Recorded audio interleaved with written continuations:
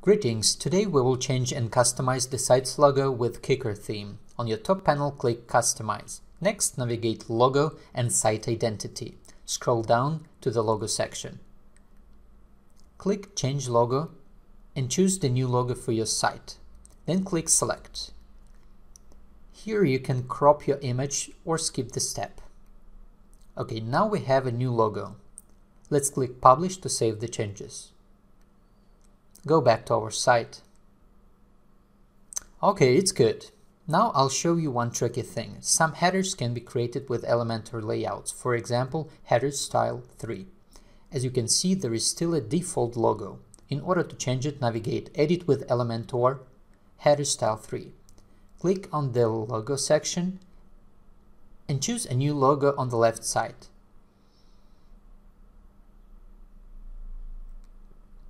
Also, you may upload the logo with higher resolution for Retina displays. I'll just use the same one.